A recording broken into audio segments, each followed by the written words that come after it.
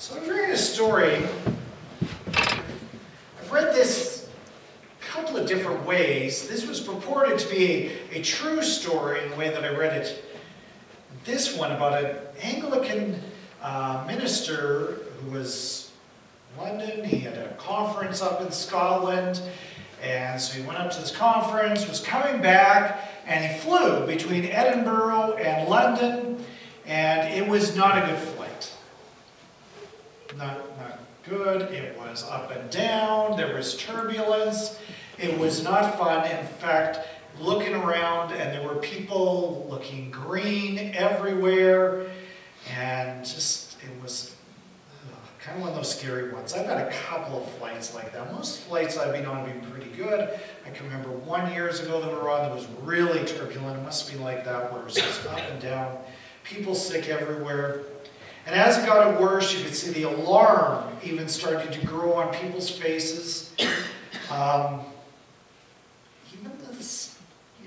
the staff on the plane starting to look a little worried, until finally one of them came over to this Anglican minister who's, they didn't give his last name. His name was Michael, and they came up to him and said, so, you know, as I'm looking at the passenger list, I see that you have a reverend in front of your name. He said, yes.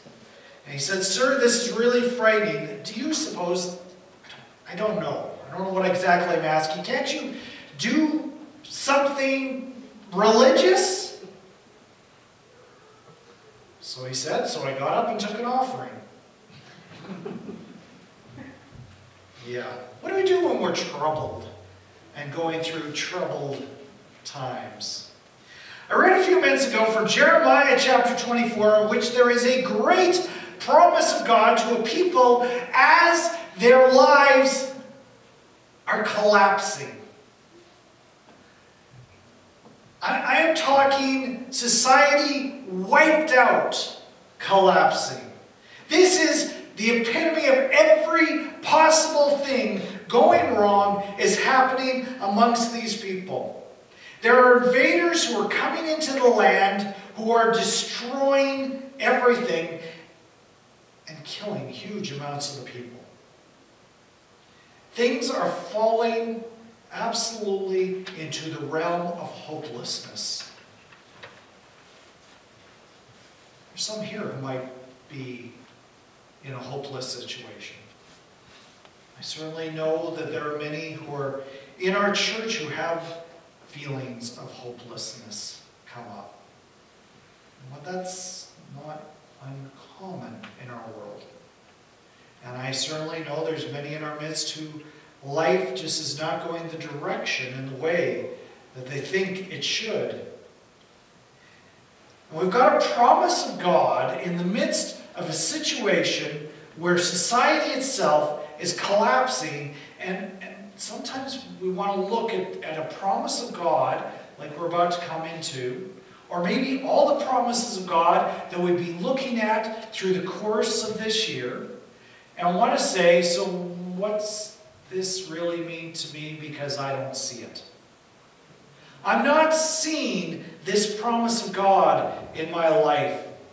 We have this promise of God this week that in spite of disaster, there is hope. That the healing of God is coming. And there's going to be a result that because healing is coming to the midst of disaster, you will know that I am God and you can be my people. It is a promise of God that His goal is to bring me healing in all areas of my life so that I might know Him as God and that I might come to Him with all of my heart. The touch of God is not just something that is possible, it is a promise. And it's coming to a people in complete and utter disaster. And sometimes as we look at the promises of God, I know they don't always feel comforting at this moment. I'm not sure as Jeremiah comes to this promise of God that we're about to get to, that it's going to feel good at this moment, because it's in amongst a chapter, and a couple of chapters are saying, do you know what? Disasters come, and it is not going away real quick, but it's taking you somewhere.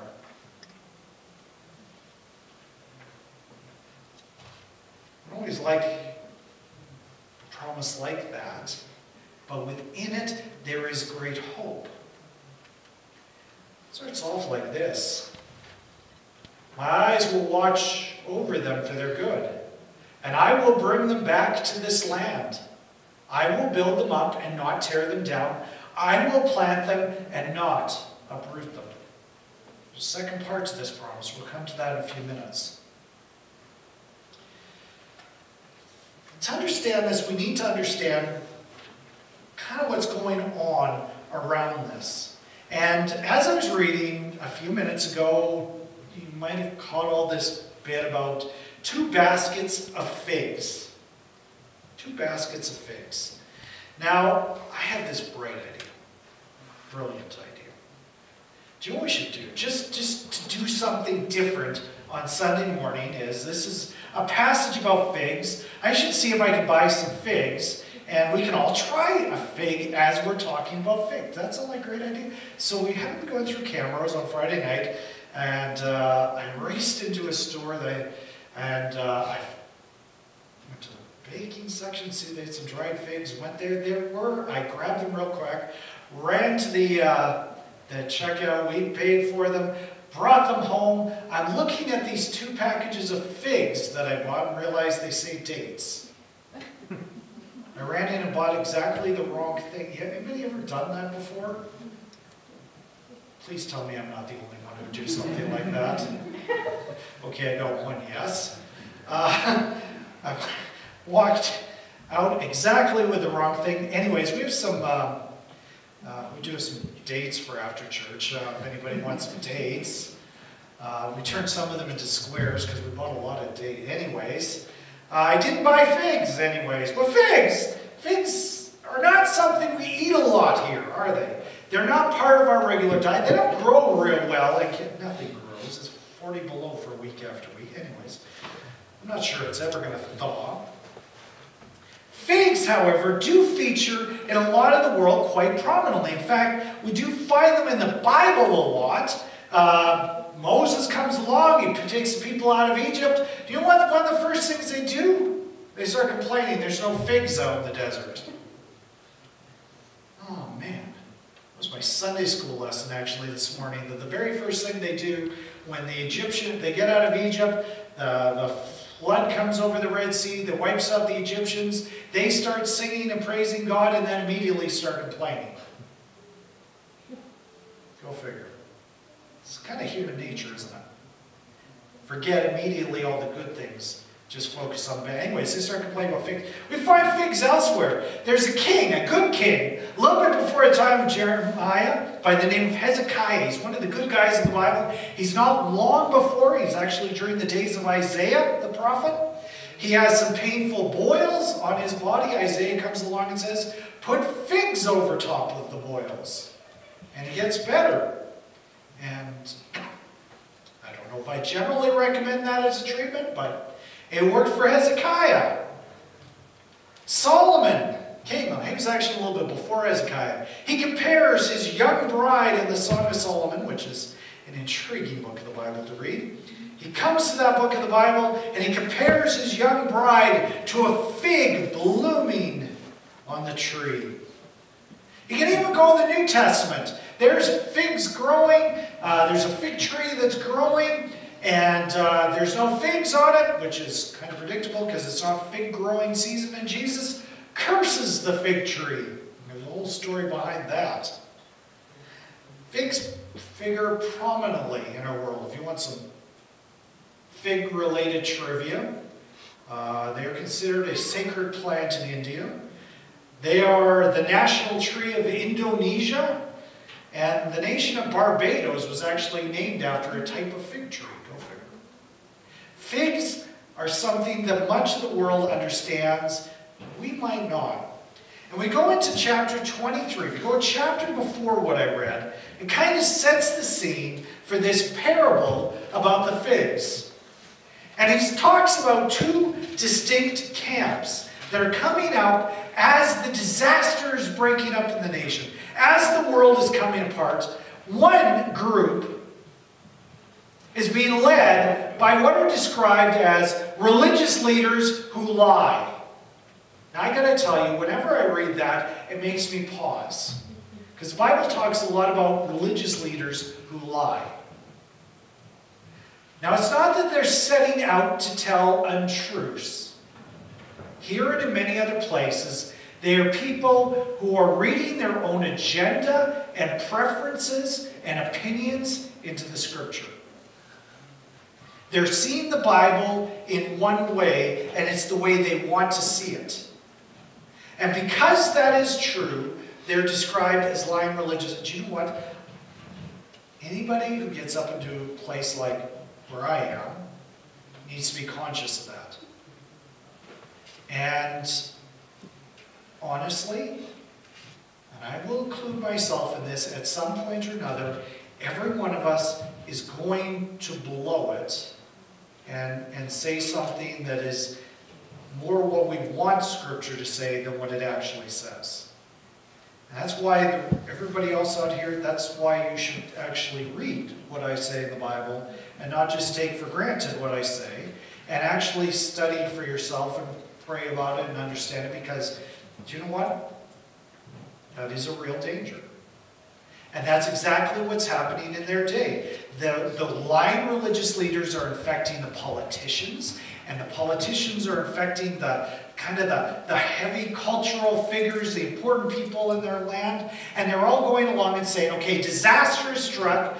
Here's what God wants of us. Obviously, He doesn't want us here. Go to Egypt.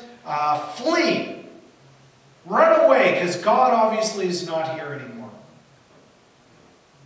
In actual fact, Jeremiah is going to come along and say, don't run away to Egypt, but they don't listen to him. In fact, they kidnap him and drag him off as well. God instead is telling them, do you know what? Stay here. When the Babylonians drag you off to Babylon, go with them. Yes, it's punishment. Yes, it's disaster. But I'm taking you somewhere.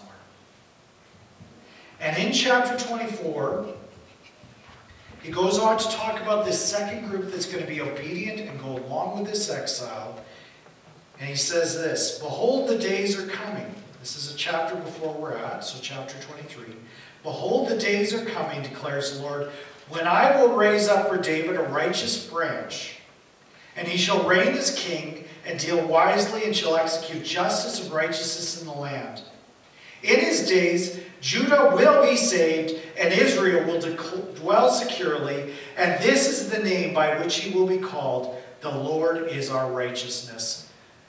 We find this, same verses, in the New Testament, where we're told this branch is very close to the Hebrew word for Nazarene. Well, who's a Nazarene?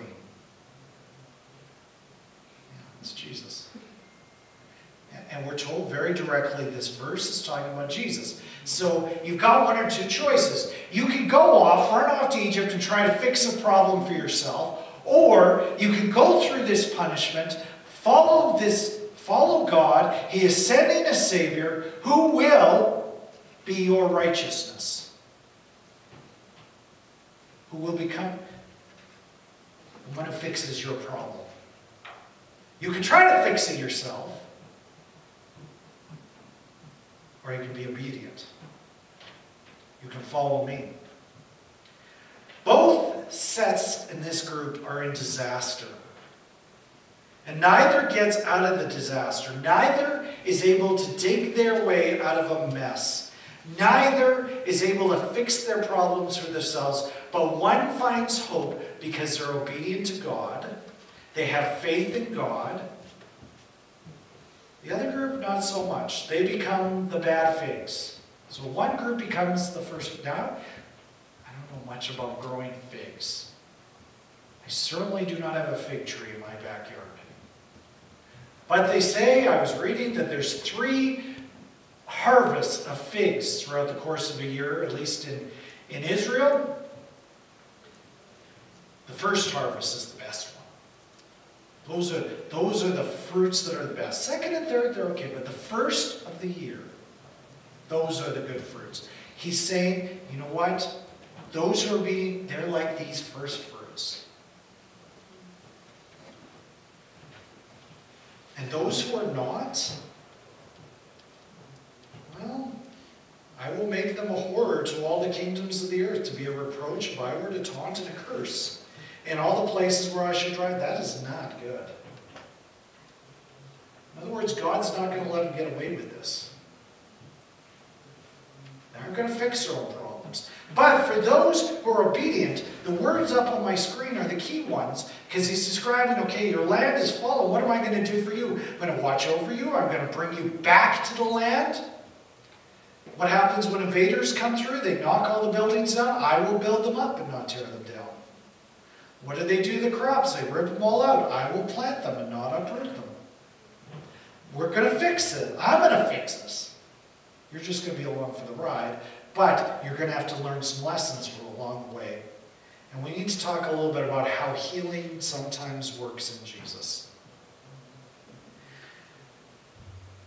There's a lot of different ways in which God heals us. He can, of course, heal our body. We think of that a lot, right? We often pray for somebody to be healed. In our Sunday school class this morning, I was asking kids about good things that happen, and they all started to bring up, well, so-and-so was sick and they're better. That's good. God also can heal our minds. We can have discouragement. Sometimes there's mental illness. Sometimes there's distresses that cause havoc on our minds. He certainly heals our souls, right? Our souls is probably the most important and the first step, and that is bringing us salvation. That is healing. Those aren't the only ways in which he heals. I have seen God heal relationships. I've seen God heal past wounds. Things in our past that come up and are a problem in our lives. I've seen God heal unforgiveness. Or maybe things that we've learned from the times we're young that are false and are planted deep within our souls. We usually expect healing to be an immediate thing, and often it is, but not always, because some wounds and struggles and some of the things that I've just described in ways that can heal us are pretty deep. They are things that have broken our reality. And because the struggles are so deep, God's got to work at a very deep level. That he doesn't come along just to fix all the problems. That he doesn't always just break into reality, our reality, and make everything look the way that we think it should look. This promise that's on the screen behind me took 7 decades to get its first fulfillment. They went to exile for 7 years. Then, to get the full fulfillment of having Jesus come, it took centuries. And we aren't going to know the fullness of the promise here until eternity. But that does not break the reality of God is at work bringing healing. I want to bring up 7 principles about healing. 7 things I thought of. You might want to write them down. That's why I leave the back of the bulletin for you for writing. Sometimes when there's healing, we need to understand the nature and the depth of the wound. We need to understand how much there is a problem. And particularly when it's something beyond just the physical. Physical is a little bit different sometimes. We should always ask God to heal us physically. Sometimes there's spiritual wounds, there's relationship wounds, there's things in our mind that are broken, and sometimes we need to just start by understanding the nature and the depth of what's wrong. Of asking God to reveal to us, God, why do I have this unease in my life? Why do I struggle to have intimacy with you? Why do I struggle to have intimacy with this person? Or why do I struggle understand, because sometimes there's something that is going on there that we need to deal with, something that's deep, that may not be on the surface, that's farther down. And always prayerfully seek Jesus. Not just ask, God, can you come along and fix my problems? Even when it's a physical problem, our healing should not just be about this. It should be, and we're going to see this in the next verse that we're going to look at in a few minutes. The next verse is going to say it's all about coming to know Jesus better. That is our goal, is to know Jesus better. So prayerfully seek Jesus, because if that's our goal. Let's know Jesus. We should always understand that we're on a journey. That this sometimes takes time. And that God is leading us somewhere. And sometimes healing is found in the journey as much as anything. But how often we get frustrated? It doesn't seem to be getting better on my timeline. Now people give up on relationships. Give up on something that's happening in my life. Because it doesn't seem to be getting better. It doesn't feel like it's getting better. They give up on something that God is trying to do in their lives because it's taking too long. We live in an instant society, and God is not an instant God. God is a God of eternity. And He is looking at something bigger. And sometimes people, they get frustrated. I get it. I don't feel like I'm getting better. I don't feel like God is healing this wound. I don't feel like God is healing this relationship. And we walk away from it. And as I said, this exile took 7 decades. Sometimes it takes decades for God to finish His work. But His work is worth it. So keep seeking Jesus. Keep at it. Keep prayerfully asking God to reveal what needs to happen next. If we think all healing and emotional things and relationship things should happen at a snap of a finger, that we just pray out, God's going to fix all our problems, and God's saying, do you know what? There's something deeper in there that I got to deal with. I want to just make you feel better. I want to deal. Maybe there's a sin in there. Maybe there's a struggle in there. Maybe there's a wound in there. Maybe there's something wrong deep within, and I've got to deal with it. And just snapping my fingers and making it better isn't going to deal with what's deeper down. But we do work with God to deal with a problem. Now, I do throw out that I should have put actually with God. I was trying to make this all fit on one screen. Because we don't fix the problems ourselves. But that doesn't mean we just sit back and just hope that it gets better either. Sometimes, particularly if it's an emotional thing, if it's a relationship thing, there needs to be counseling, there needs to be seeking people to help, there needs to be praying with other people. There's different things we do to let God work. And God does want to work in the deepest parts of our lives. 6, understand eternal life, because this is where God's bringing us. Be focused on the eternal. That all the promises of God are met today, but they're met even more later. And understand this is where God is bringing. God isn't bringing you to a place of just being better so you feel better tomorrow. God is trying to take you towards eternal life, where life is going to be in His kingdom. It's going to last forever. There's going to be no more sorrow, no more sickness. That's what God's goal for you is.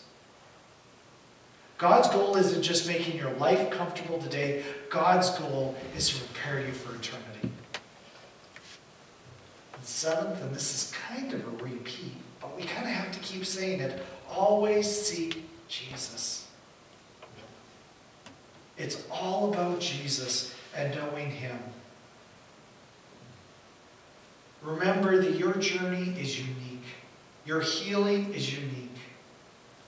We don't just sit down and say that this is how it works, that there's follow these steps and everything better. Do you know what? When Jesus goes around and does physical healings in the Bible, Over and over again, they are different. They always look different.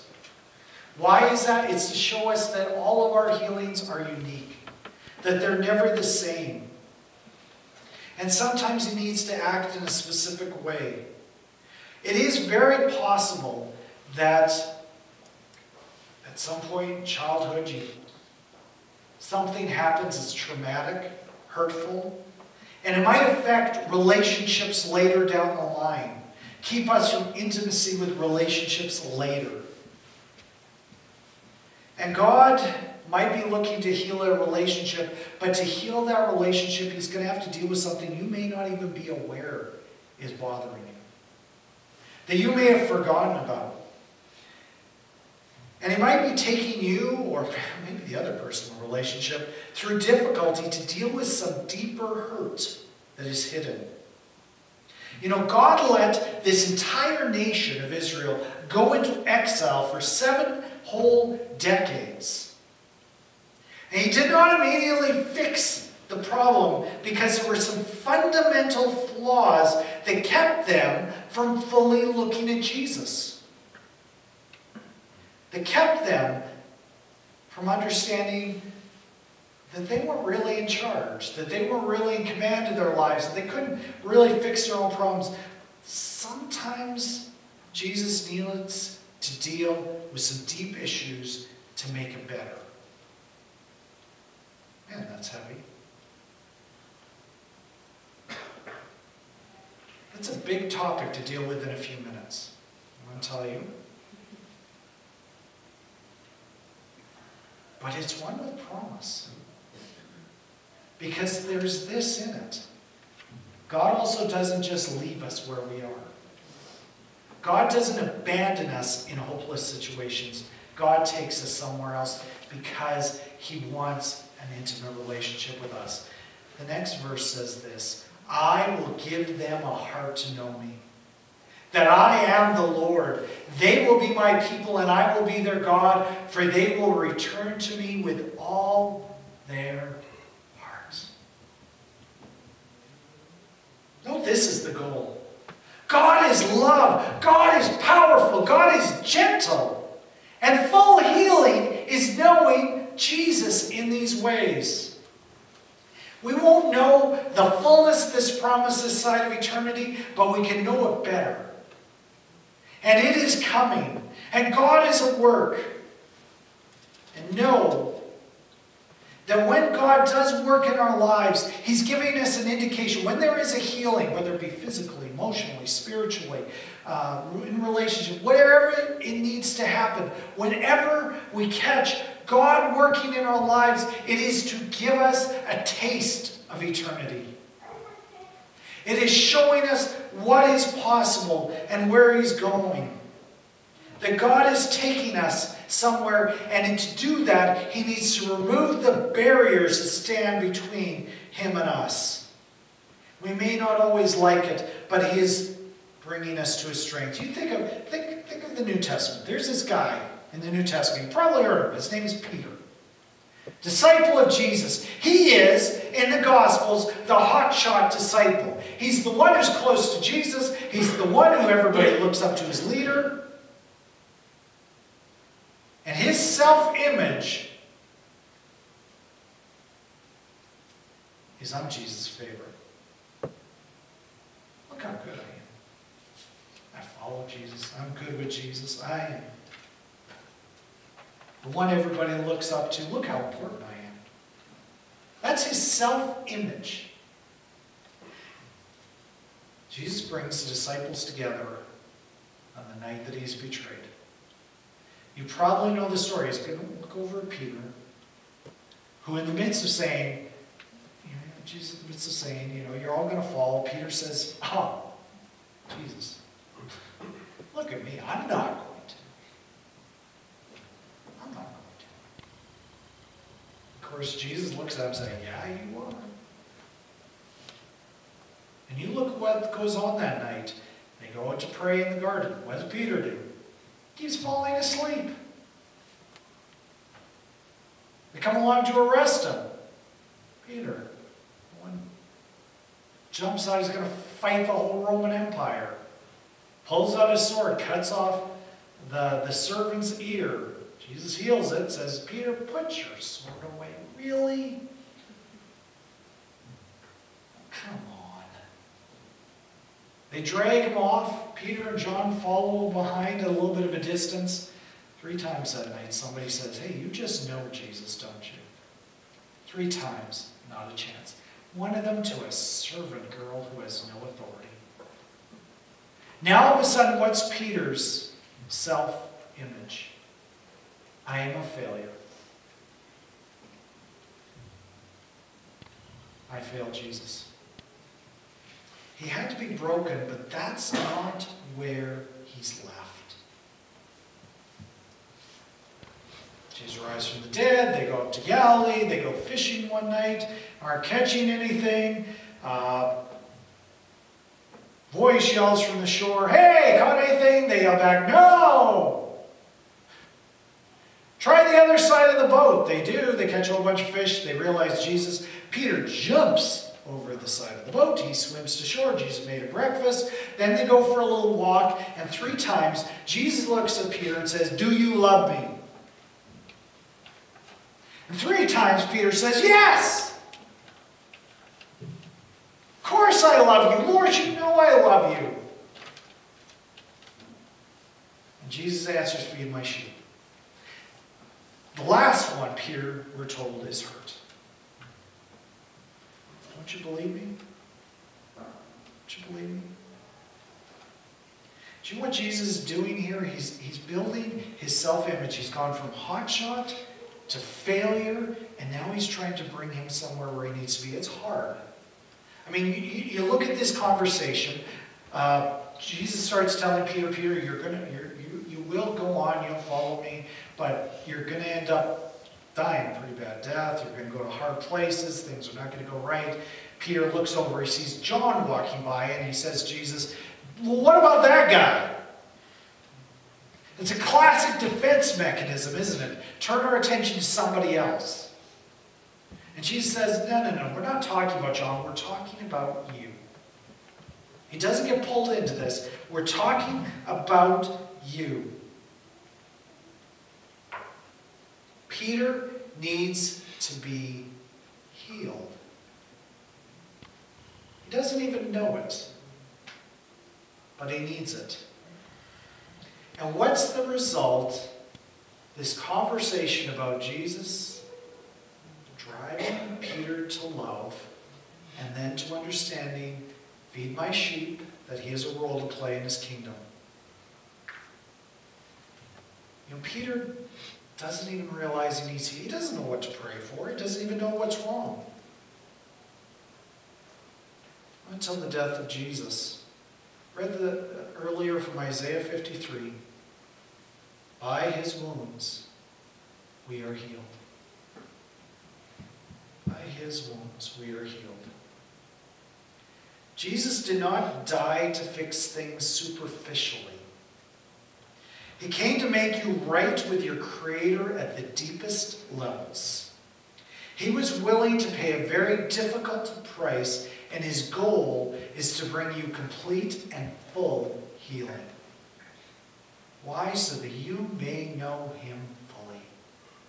So that the glory of God might shine through you. And God has a plan for you, and it is glorious. And we need to walk in faith in what he is doing. We're going to take some time to sing of that God. I was told that our pianist would have to sneak off before the sermon was done. So we're going to sing this to recorded music, and so I'm going to invite our worship team to come forward, and we're going to sing hymn number 29, To God Be the Glory.